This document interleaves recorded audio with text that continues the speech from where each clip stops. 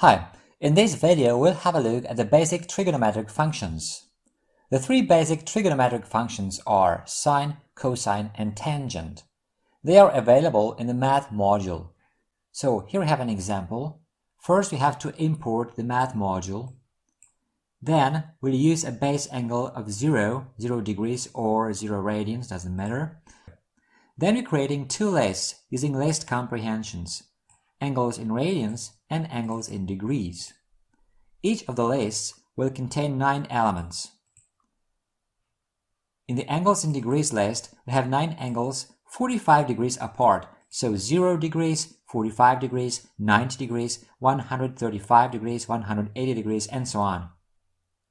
In the angles in radians list, we have 9 angles pi over 4 radians apart, so pi over 4 radians, pi over 2 radians, pi radians, and so on.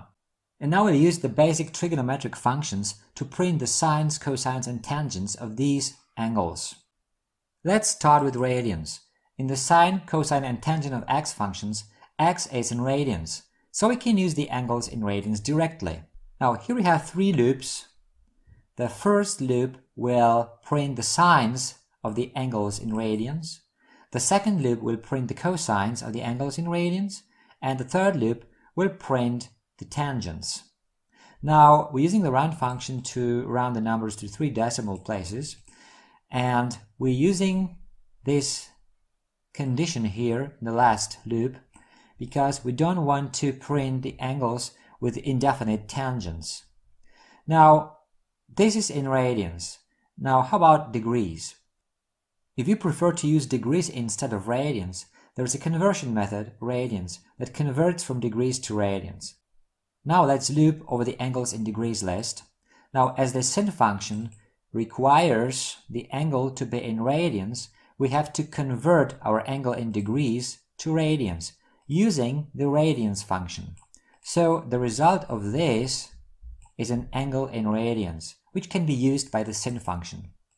It works the same here with the cosine function and here with the tangent function.